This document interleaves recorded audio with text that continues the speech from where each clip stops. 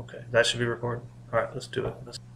I want to tell you a story about just being consistent and pushing for things that you think you might be entitled to. Just because someone tells you something on the phone does not necessarily mean that you have to believe them. A few weeks ago, I had a blowout on my rear tire of my pickup truck. The tire was about 13 months old, and the sidewall blew out. I didn't run over anything. Nothing happened in the road. The tire just blew out on me. I called the Ford dealership to find out what my options were, and they basically just pointed out the fact that I did not purchase the tire protection plan, so they weren't going to cover anything, and I had to pay $230 for a new tire. I didn't want to do that. I felt like the tire probably shouldn't have just blew out like that. So I called a different Ford dealership, and they basically told me the same thing.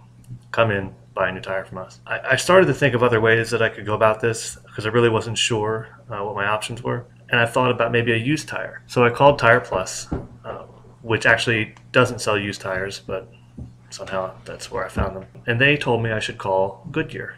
I called Goodyear, they set up a case for me, told me to take my tire to Tire World and have them inspect it. Went to Tire World. When I showed up, they also seemed to just assume that I blew up the tire by running over something or underinflated it or overinflated it and that it was my fault. But I was polite and I showed them my tire.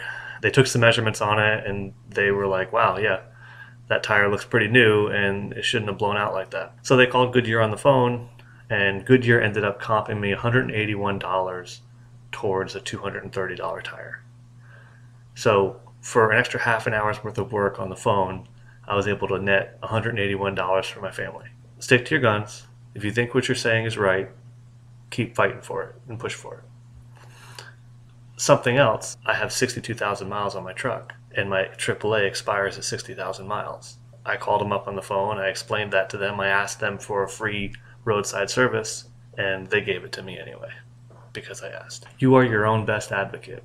Speak up for yourself. Take care.